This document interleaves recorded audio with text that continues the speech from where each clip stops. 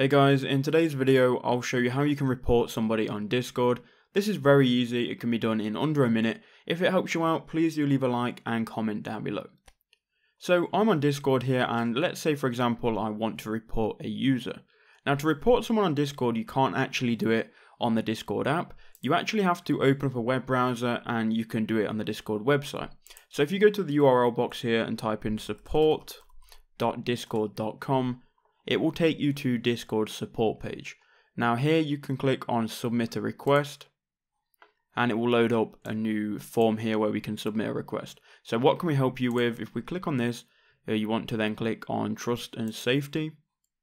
Then it's going to ask you for your email address. It's going to ask you for the report type. So if a player is harassing you or they're spamming you, you can choose any of these that are relevant to your report. So once you've chosen the report type, you then want to choose where you encountered that person. So I'm going to put in a server that I don't own. Then you want to again elaborate on your report type, enter in a subject, enter in a description, and if you've got any attachments like a screenshot or their username, you can put them in these boxes here and then click submit. And that's all you've got to do to report somebody on Discord.